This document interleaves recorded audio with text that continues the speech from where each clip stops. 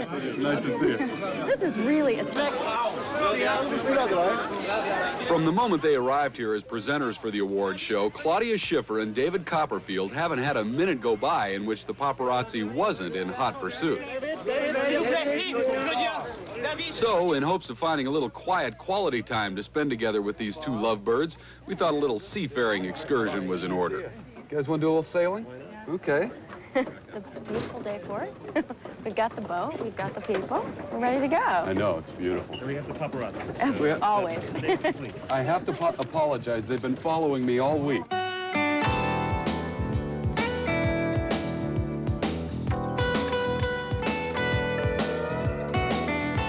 you all have a lot of time to do this kind of thing? Do this kind of thing? Yeah, do you get time to relax like this? Once in a while, not very often. You know, we were talking earlier about all the paparazzi that seems to follow you wherever you go. How do you handle that? Is that tough? We'll still manage sometimes, you know, to get away without anybody knowing and then do our own thing. See, I'm a magician, so I can make us invisible. Yeah. It's a good idea. You wouldn't even know that we're there. It's amazing. Yeah, I was actually going to request calmer seas. Do you think you can pull that one off? I'll put a man on it. All right, very good. Oh my God! Oh my God! Oh. For Claudia, who has lived in Monte Carlo for several years, this was the 4th year in a row that she's been a part of the music awards. And they have big stars here, big singers. I mean, like Michael Jackson was here last year. They had Whitney Houston, Prince, and so on. I mean, it's great. And they perform. It's good to see them perform, and it's great. How about you? I'm just here for the boat ride, actually. Yeah, right. You'll do anything to sail, won't you? Yeah. Me and the sea. Yeah, yeah.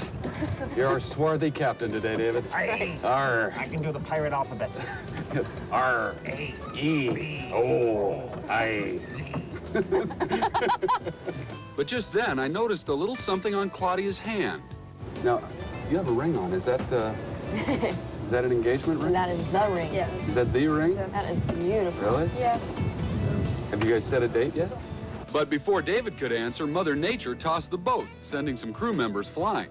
Thank you. Thank you for getting rid of that question. There you go. While it's fair to say that some things are best left unanswered, David was a bit more forthcoming when the subject turned to magic.